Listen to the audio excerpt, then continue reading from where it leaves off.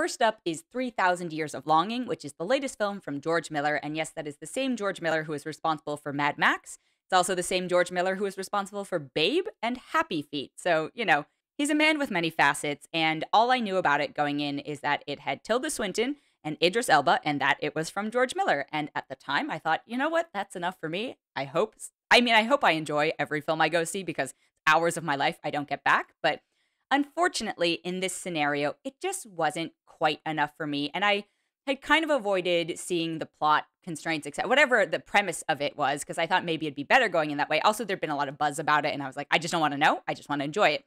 I now wish I had a little more context for it going in, so I will give that to you, in that the story centers around Tilda Swinton's character, who's this academic who, is just living her life. She is resigned to, for lack of a better word, singledom, and then comes across a magic lamp and, releases a Djinn who's played by Idris Elba.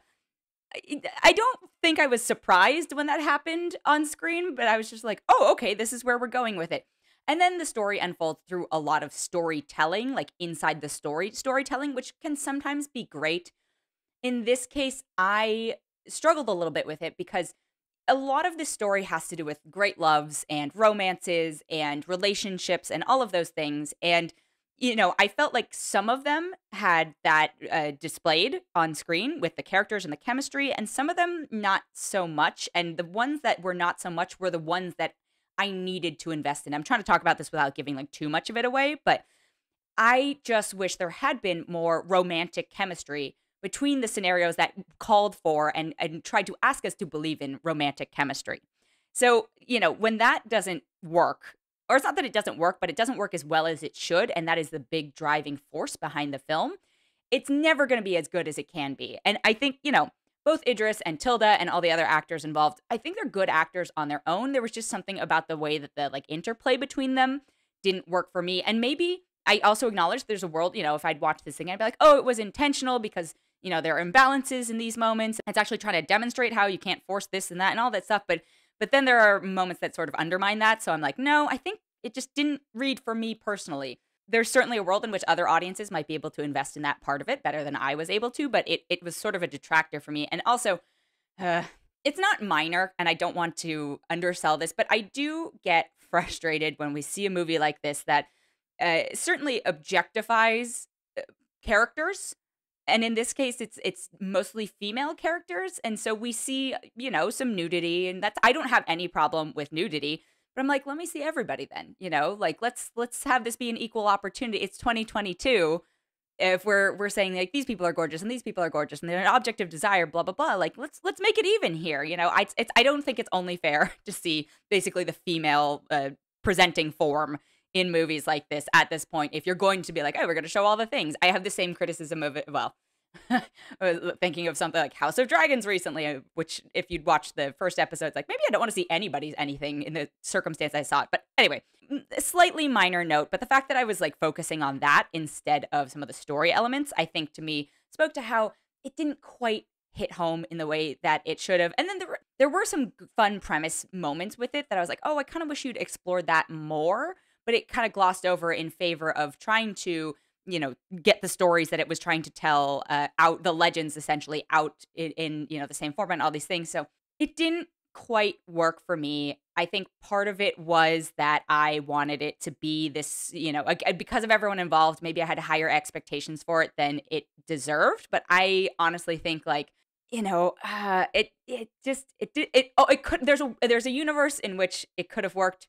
And I will also give credit. I do like the way that it handles the whole like 3 wishes premise. We see that a lot in Wishing for More Wishes. And also, again, I'm just referencing a bunch of pop culture right now. But if anyone has been watching this season of What We Do in the Shadows, I love what they're doing with the Djinn there. But I like some of the stuff about it, but it just was not enough as a cohesive whole. It was not enough to satisfy this itch that it was getting close to scratching, but it didn't quite get there. And so it left you with, ironically, even more longing. So I'm going to give it 3.3 out of 5. The next film I have is a movie called Breaking, which was titled something else at the time that I saw it. I saw it during Sundance, but it stars John Boyega, Nicole Bahari, Selenis Levia, Michael Kenneth Williams, Connie Britton, and Jeffrey Donovan. And it's based on a true story about a Marine veteran who basically holds up a bank But his reasons for doing it, I'm going to say, I mean, there's no good reason to commit a crime, but I also think his motivations are understandable to anyone who has dealt with bureaucracy at any point and frustration and has just felt justified in being like, oh, I am doing everything right. The system is designed against me. So from that standpoint, the film is very successful in being very frustrating. And I give John Boyega so much credit. I think he gives a spectacular performance in this.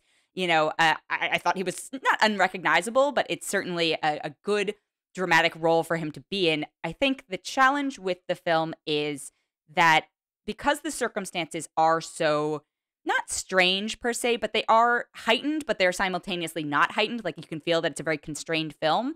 There are times where the drama and also the pacing of the drama doesn't read as well as I would have liked it to, or I saw it having the potential to read, and expand upon. Again, it's a very frustrating exercise in viewership, and some of that is the success of the movie, right? Where it's like, this is the message that it's trying to get across. It is trying to help us understand what this character was going through and what their motivations were, and, that there are two sides to every story. But again, it is just so frustrating watching them have to experience that. So, it's not like a fun movie to sit through, and it's always hard to recommend this type of film to be like, yeah, do you want to suffer for like 2 hours? Think about seeing Breaking. But if you want to suffer for 2 hours, and you're not going to suffer, but if you want to experience a slow-paced, it's kind of like being on hold for a customer service call and you're just getting angrier and angrier and angrier, but you're getting angrier on behalf of this character who has been wronged, essentially. That's the type of vibe you get through the film. And then, there are stakes because it's happening in semi-real time within the constraints of the film and all that stuff. So again, I recommend it within reason, where I'm like, oh, it's a decent movie for what it's trying to do, but I don't know if what it's trying to do is enjoyable. And also, I also think there are moments where they could have pushed certain things that could have really elevated it. But again, for what it is, pretty decent. So I'm going to give it a 3.5 out of 5. And then the last film I have this week is called Funny Pages. And I really struggled with this one because, similar to Breaking, there are things it does very, very well and that feel accurate or realistic or whatever. I just don't like the things that it did. I feel like the entitlement of the filmmakers is showing in this movie. And when I watched it, I did not know who made it, per se.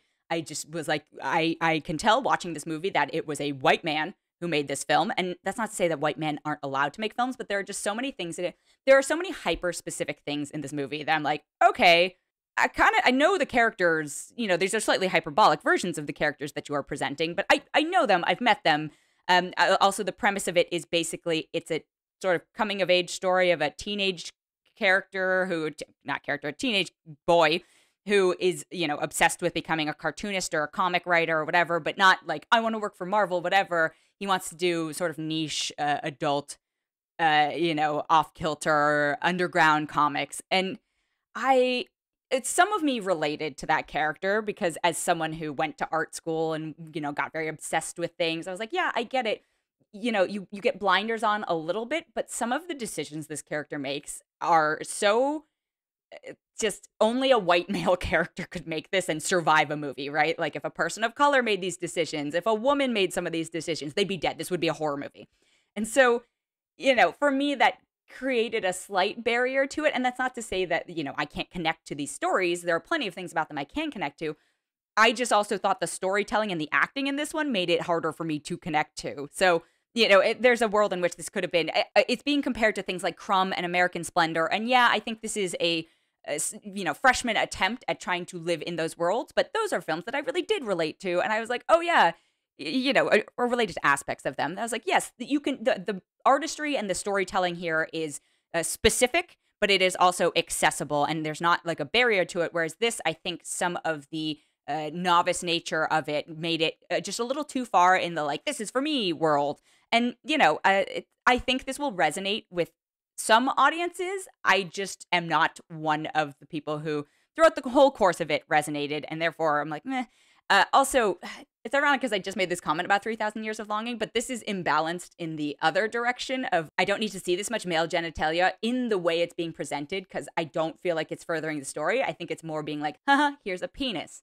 Also, then finally, after I, watched the movie, I was like, who made this again? Like, they can't be that old. But and I looked, and the director and writer is Han-Klein, who turns out is the son of Kevin Kline and Phoebe Cates. So there's a little bit of nepotism at play. He was also an actor. He was in The Squid and the Whale. But yeah, I was like, oh, your privilege is definitely showing in some of the choices that this character makes. Again, going back to like just the settings and the engaging with other characters and all things like that. I don't think it's a terrible movie, but I also just, it's not good enough for me to be like, yes, I'm going to really recommend this to folks. And even the people who I know sort of operate in or have appreciation for comics, like old school comics, I don't even know if it's necessarily for them just because of some of the crude nature of some of the things. Even the people who embrace the saucier stuff, just the way Funny Pages handles it, like didn't quite sit right for me. So I'm going to give it a 2.8 out of 5.